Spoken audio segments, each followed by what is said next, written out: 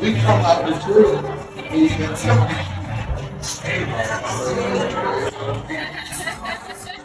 Okay, so for those of you out of the loop, former Dallas Cowboys wide receiver and NFL analyst Michael Irvin was in some hot water a month ago during the festivities leading up to the Super Bowl. Allegations of sexual misconduct towards a female employee at the Marriott forced the network to remove Irvin from its coverage at Super Bowl 57 in February. That said, the hotel chain has refused to release the video to Irvin's team of lawyers, and to be honest, I'm not sure why. The playmaker has filed a $100 million defamation lawsuit against the accuser Marriot International for alleging that a false misconduct claim caused them to be kicked out of the Renaissance Phoenix downtown hotel and from the Super Bowl coverage.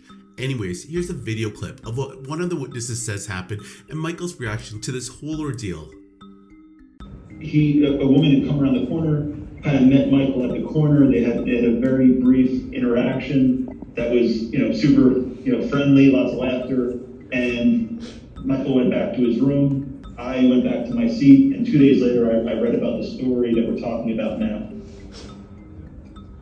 At any point in time, did you see anything that caused you concern, you thought was inappropriate? Mr. Irvin should have done that, just untoward. Did you see anything like that? Well, it's frozen Zoom. He is in Europe. Guys, if he comes back, I'll do it. Other than that, I think that concludes our press conference. These gentlemen have offered to take questions if you want to. We're not going to take questions based on the fact that we still have this current lawsuit going on. So I appreciate everybody showing up today. Wait a minute, let me say this. Okay. Because I kind of lost it just listening to Phil talk. Because I'm struggling. This is what I struggle with. You try to be an ambassador of the league and also understand that God has blessed me and given me a platform and try to touch people, try to raise people, try to lift people up.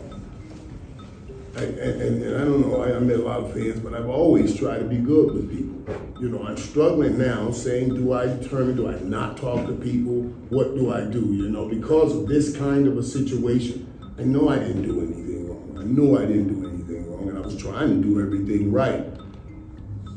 So it's just, though I say that, I got to come back to this moment. Had I not said to these guys, you know what, you cool guys, let's go outside and take that picture, then they wouldn't have been right there with me.